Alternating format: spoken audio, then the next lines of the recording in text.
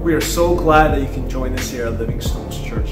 As always, we would love to connect with you. So if you can just take a moment to reach out or subscribe to us on social media, we would really appreciate it. We're currently on an exciting series called Made for More. We believe that God has created us to love more, to care more, to forgive more, to enjoy Him more.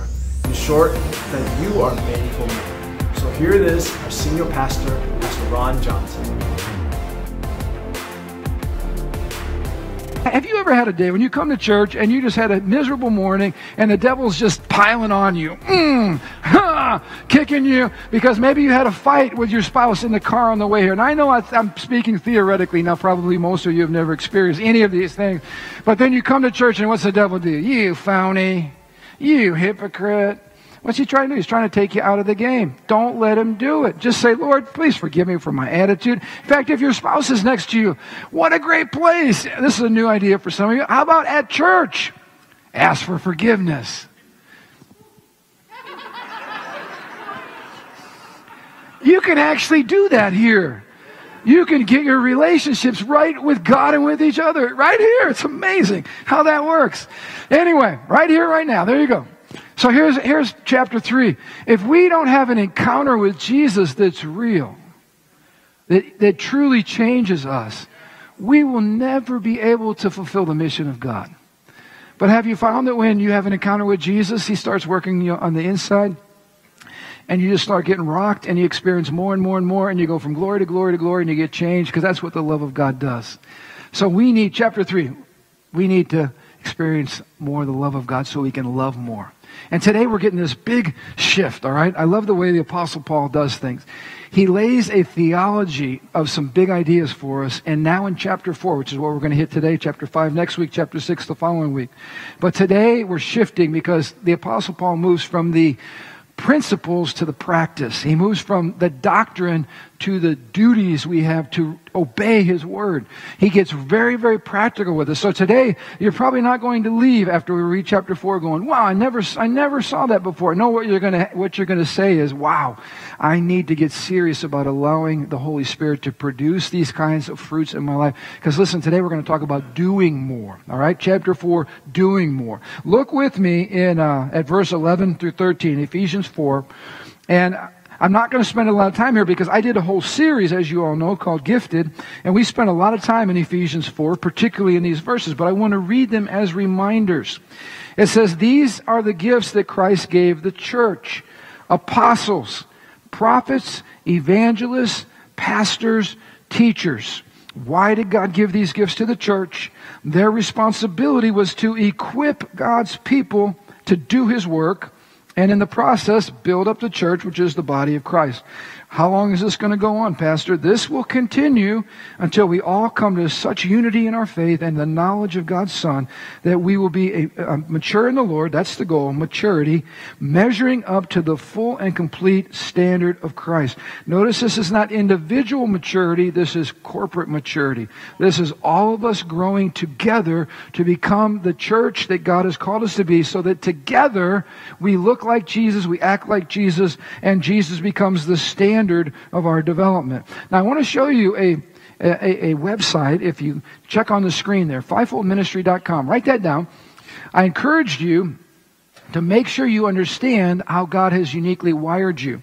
And while I shared that on these fivefold gifts, all of us are not moving in the office, for instance, of the pastor, or teacher, or evangelist, or prophet, or a prophetic person, but all of us have a wiring that is one of those 5 gifts, and all of those functions need to be moving in the church. We already hammered on some of this, but I just want to remind you, we need to have the apostolic thrust. We need to be outward sending and growing. We need to be prophetic in terms of knowing what's God's heart and staying in alignment with His heart. We need to have the teacher gifting to ground people and establish people. We need the shepherd's heart to love and to nurture. And we need the evangelist's heart to gather lost and broken people. All of those have to be functioning. Now let me just share with you, somewhere along the line in church history, people got this idea that the people that are supposed to do the ministry stuff are the clergy folks like me. In other words, people that are pastors or people that are priests or people that are clergy in some way, they're supposed to do the ministry, and your job is just to show up give a thumbs up, maybe help out financially every now and then we're good to go. And then we do weddings, and we do funerals and baby dedications, and that's kind of what the Christian life looks like. But how many of you know that's from the pit of hell? That's not it at all.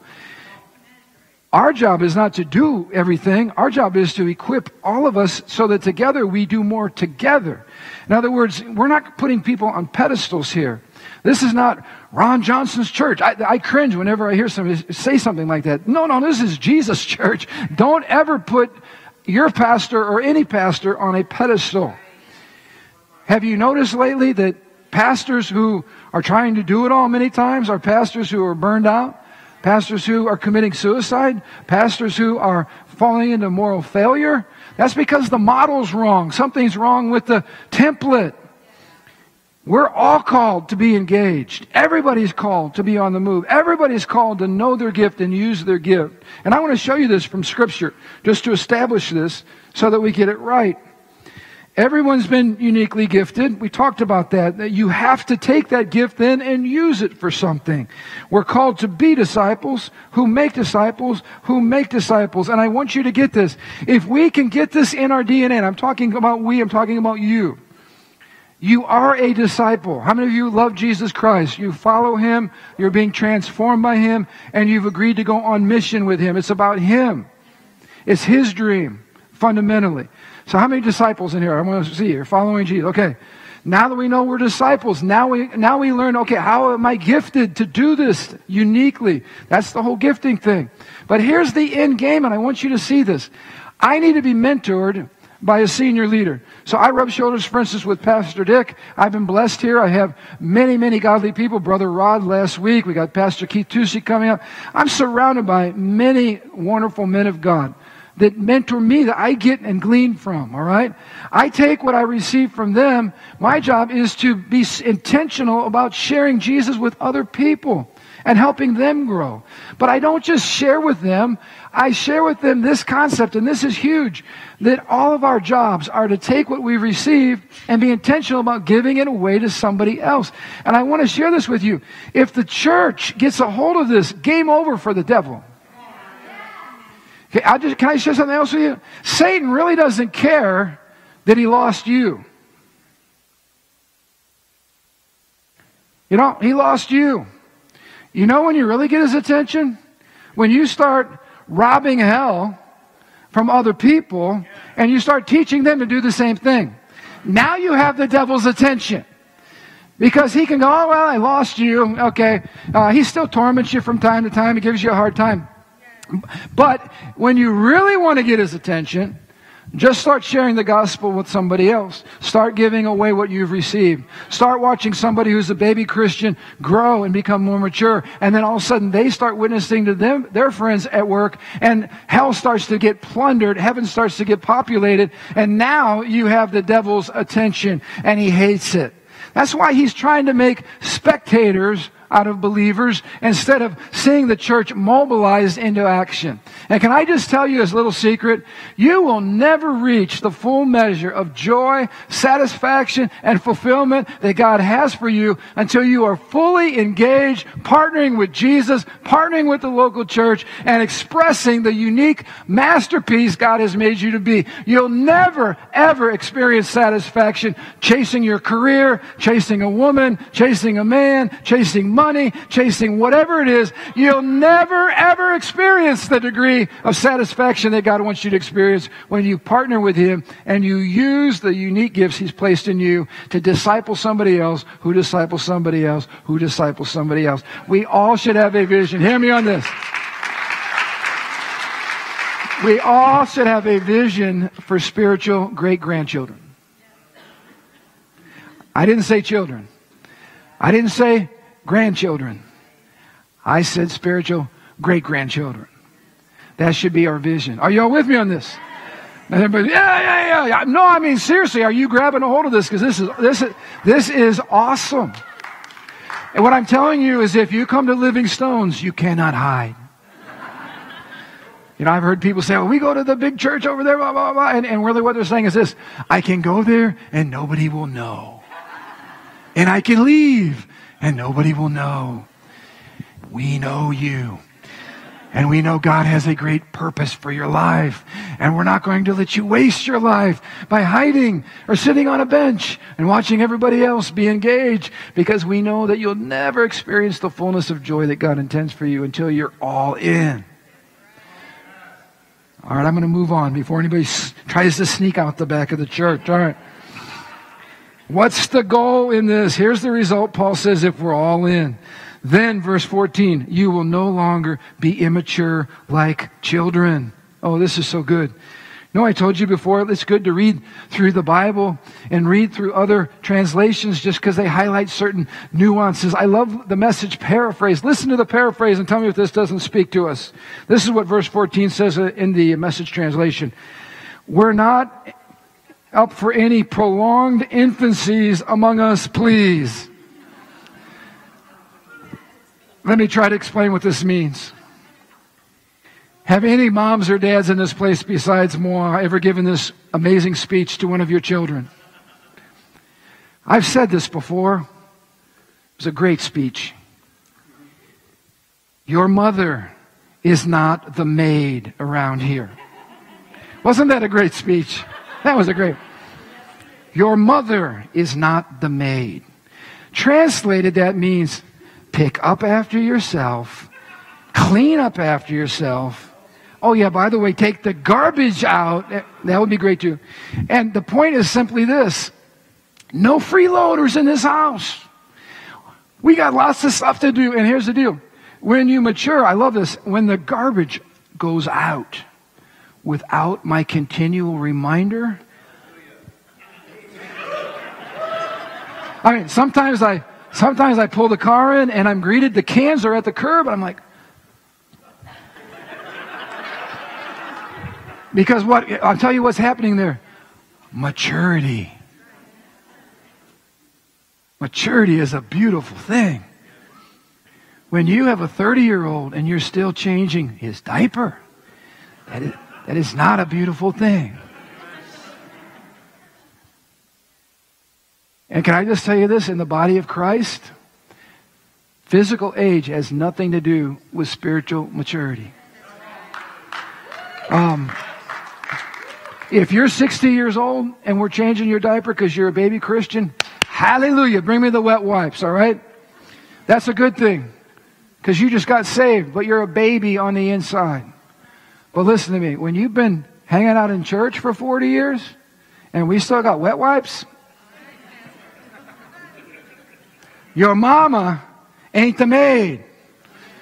That means all hands on deck. And I found this to be true. I've said this before. I never criticize my wife. You're going, oh, Pastor, you're such a godly man. No, I'm a desperate man. When you have 8 kids, you're grateful for whatever help you get. I could care less if the toothpaste is rolled up correctly. I could care less what the toilet paper, what direction is facing. Are you kidding me? We got 8 mouths to feed, 8 bottoms to wipe. Are you kidding me? I am a happy man, and I found this to be true. People in the local church that roll up their sleeves and start serving, they're happy. You know who a pastor's biggest critics are? 30 years old, still wearing diapers.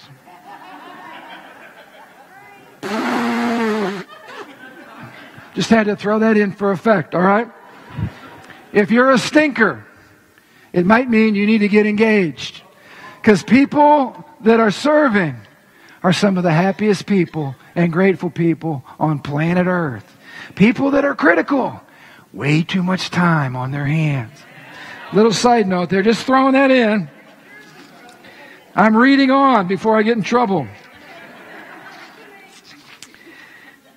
Jesus makes the whole body fit together perfectly. Can you say that with me? Fit together. This is what I get, all right? The church of Jesus fits together, which means everybody finds their home. Which means if people are at each other, rubbing on each other, butting heads with each other, that is dysfunctional. That's not normal. Say, oh man, I was raised in church, man, I know how bad it can get. No, that's a sick place because the church Jesus has fits together perfectly. Which means, and I've shared this before, if you're sticking out, you know, you're all bent out of shape, but you look around you and there's like 500 other people that are happy. It's like the man that called his wife, honey, be careful, this crazy person on the road. I just saw it on the news. They're driving down the interstate the wrong way. She says, no, there's not one. There's hundreds of them.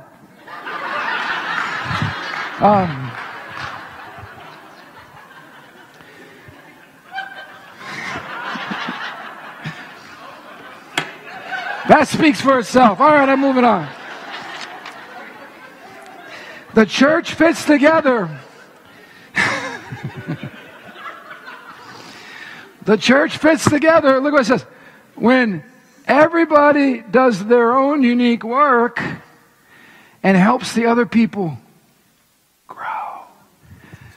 Why are you here at church today?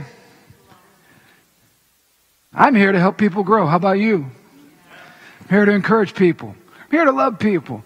Now, trust me, I also have needs, but here's what I found. If I'm focusing on helping people grow, guess what's going to happen?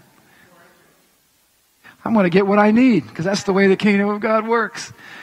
You have a unique gift set that fits perfectly together in this place for the purpose of helping people grow. What does that mean? Become more like Jesus.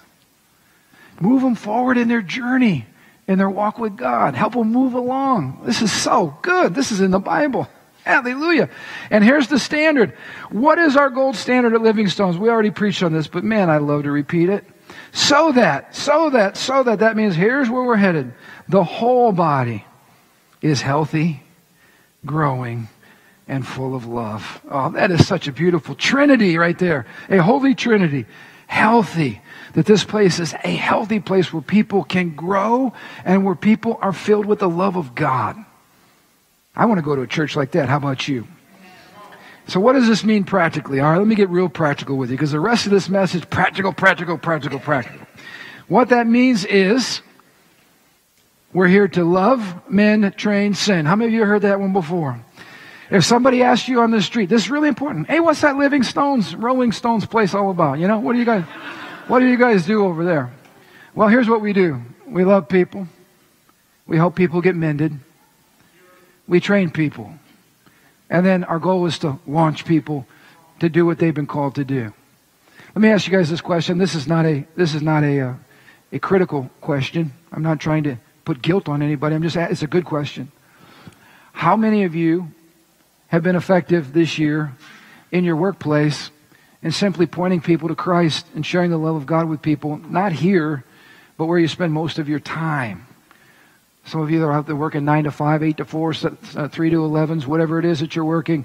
How many of you have been loving, mending, training, and sending in your marketplace, and you're in the place where God's called you? Because part of this message, again, is that this is not where all the action takes place. Some of you are running businesses. Here's what I want to ask you. I'm looking at some business owners right now.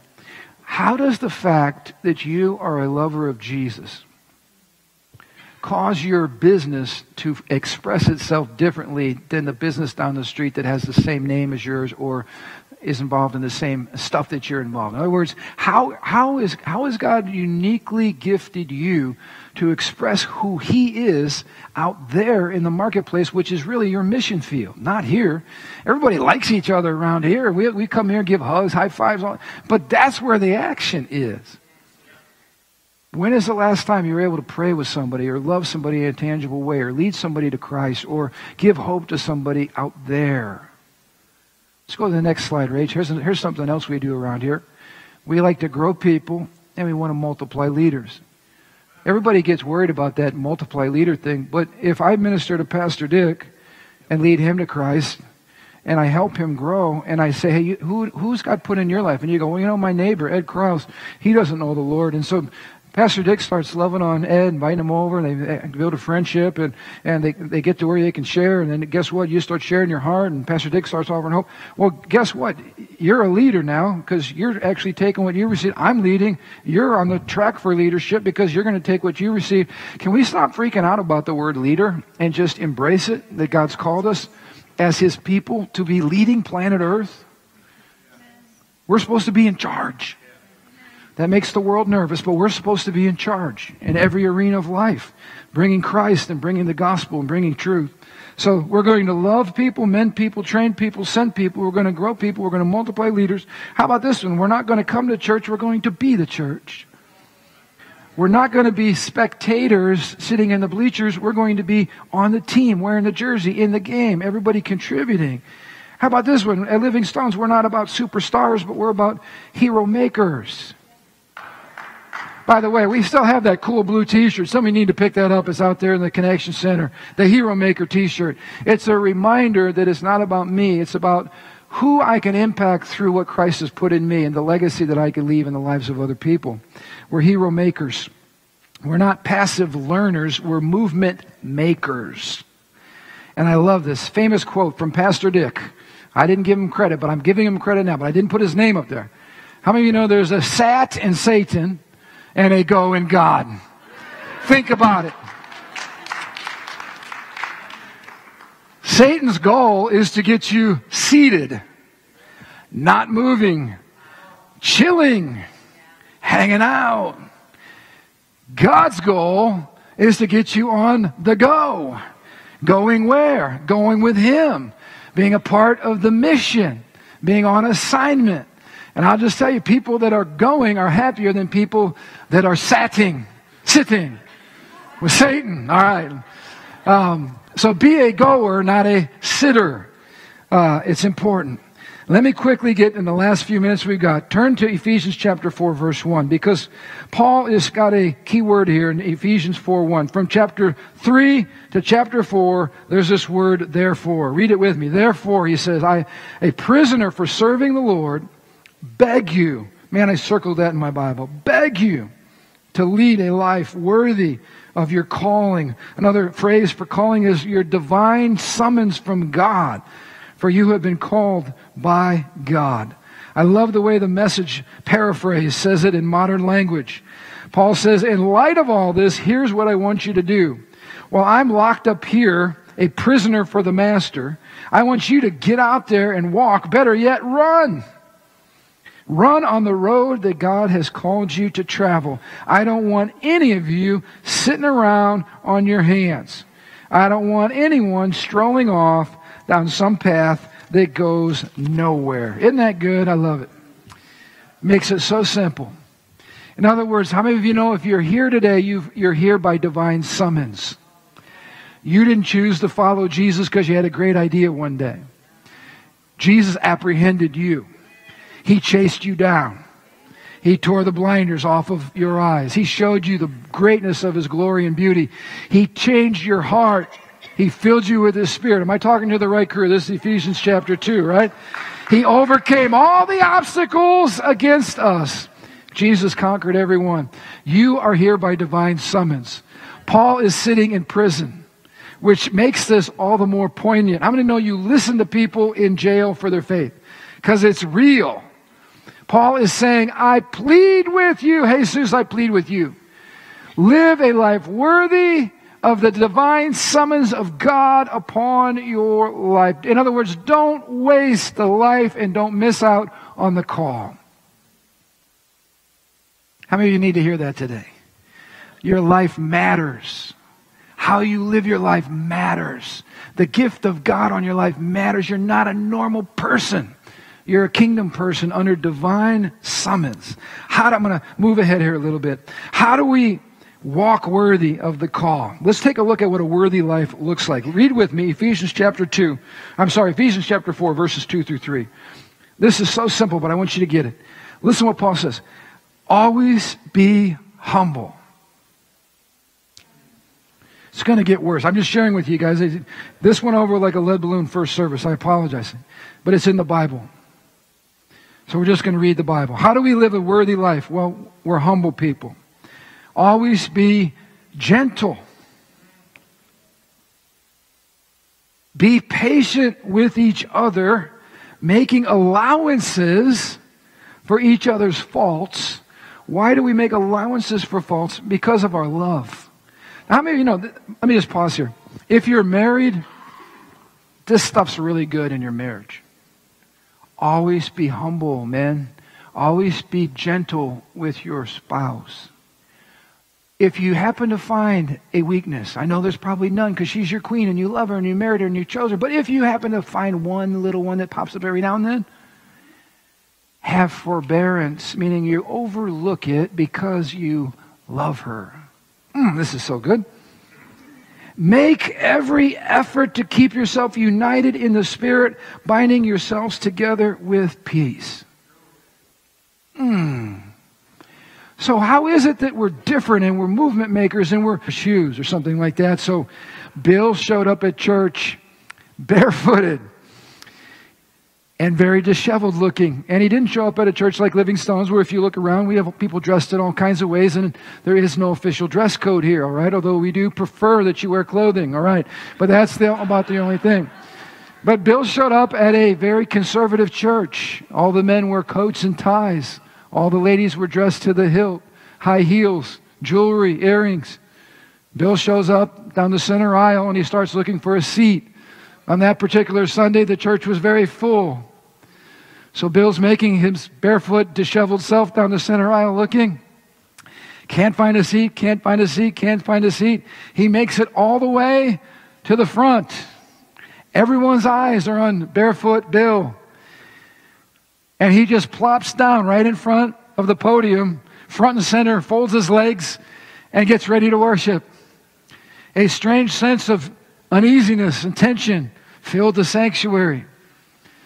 Everybody's wanting to know, what's the leadership going to do with barefoot Bill? All of a sudden, a seasoned, gray, mature elder from the back of the sanctuary starts making that slow walk down the center aisle. Everybody's wondering, what's going to happen next? This senior saint comes right up next to Bill. Everybody's waiting for an explanation on why Bill cannot sit there in the front.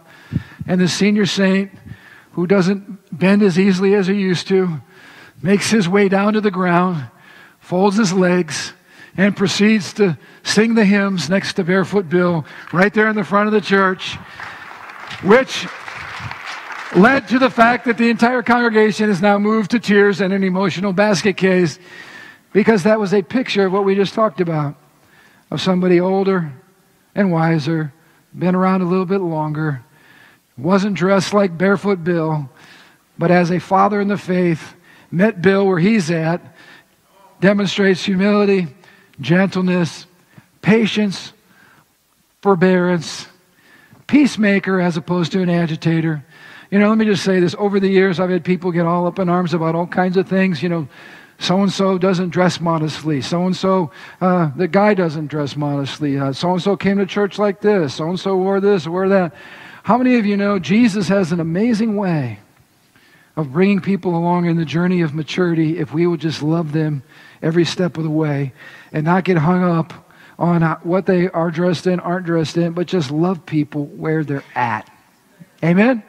I remember sitting in a life group one time with a brand new believer, the former owner of the Aurelio's restaurant we had the privilege of leading to Christ. I invited him into my life group. The first life group, we went around and we shared our goal, our vision for what we wanted to see happen. And I got to Mike, and let's just say Mike was a little rough around the edges. Here we are in this wonderful co-ed life group, and Mike says, I want to be a confident SOB like the rest of you people. Only he didn't spell the letters. In all of his glory, that came out in my living room. I just started laughing. I said, you know what? You keep hanging out with us, you are going to be a confident SOB for Jesus. It's going to be awesome. Now, that's not acceptable as we mature in the Lord. We're not supposed to have potty mouths. In fact, Let's go to Ephesians 4. I'm wrapping up here. I got 5 minutes, so I'm gonna do this. Check this out.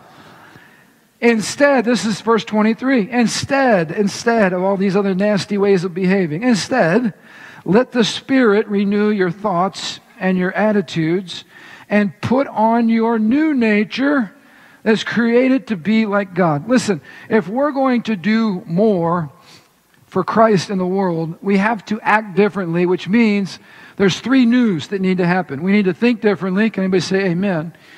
Our attitudes should not be like our unsaved colleagues at work. Our attitudes should be different. And our nature, the core of who we are, has been transformed by Jesus, which means we act differently by nature because it's our new nature. Let me get real practical with you. I'm going to end with this. Jump on down to verses 25 through 27. This new thought, new attitude, new nature is going to lead to a transformation in 3 important areas. I'm going to cover them really quickly. Number 1, transformed mouths. Paul says here by the Holy Spirit, stop telling lies. Let us tell our neighbors the truth, for we're all parts of the same body. Don't sin by letting anger control you. Don't let the sun go down while you're still angry, for anger gives a foothold to the devil. Don't use foul or abusive language. Let everything you say be good and helpful so that your words will be an encouragement to those who hear them. Listen to me. When the gospel takes root in us, it changes our mouths. Can I just say this loud and clear? As a Christian, profanity has no place in our lives. Well, you don't understand, Pastor. I work in a pretty rough place. I do understand. That's why God placed you there. Because you're not going to talk like everybody else. I was at the club the other day. A guy I was talking to nearly had his toes chopped off. A beam fell on them, took off parts of his toes, just severed them right off. Steel girder, he's an iron worker. And he was dropping F-bombs left and right about his toe. And I just went up to him. I befriended him over the time I've been there. And I just said, praise the Lord, your entire foot was not taken off. I said, you know what, we're going to pray that the healing continues to happen in your toes. And you know what? He went from dropping F-bombs. He said, yeah, you know, I really thank God because that could have happened. I just thank God. Thank God. I mean, all it was, every other word was an F-bomb going off. And all I did was adjust the thermostat. I just adjusted the thermostat. Some people, when they get around F-bomb droppers, they start dropping their own F-bombs because they just want to fit in or something. No, you're called to stand out. Don't let foul language. This goes for marriages too. No abusive language in your marriage. Quit verbally abusing your spouse with names, profanity. We don't talk that way. In fact, how about this? People, well, you know, I'm not so sure about that gift of speaking in tongues. Isn't it amazing that the first organ that the Holy Spirit takes over when He gets full control is our nasty tongue? We have no problem cussing out the neighbor, but we're not sure about tongues.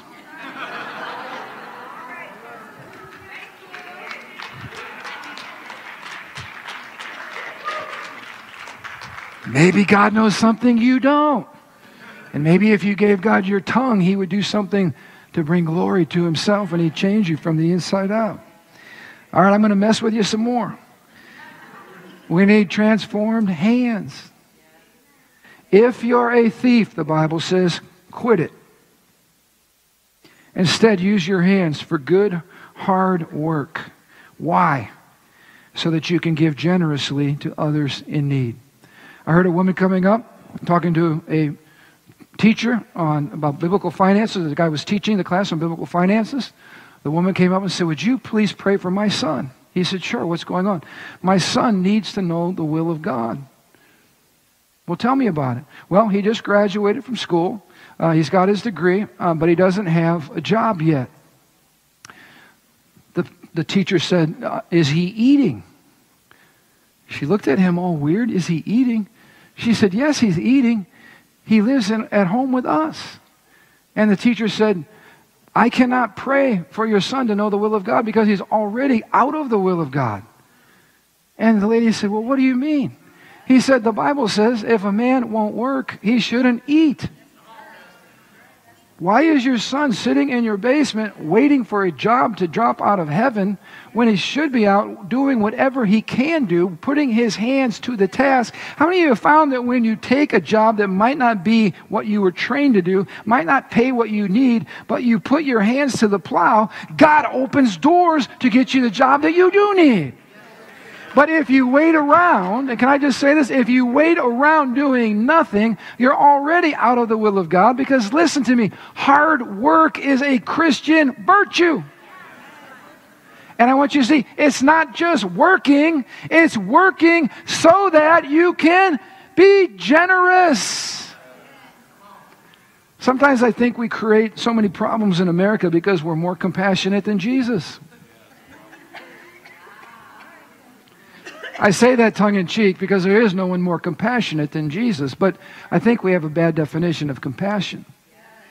I heard of a pastor one time who kept a shovel in his office, and whenever anybody came in that needed help, he said, great, we'd love to help you. Do you mind taking this shovel? We've got some work to do outside here at the church. Do you mind taking the shovel and working for half a day or a day, and we will bless you with resources? He said in all the years he did that, he never had one person stick around.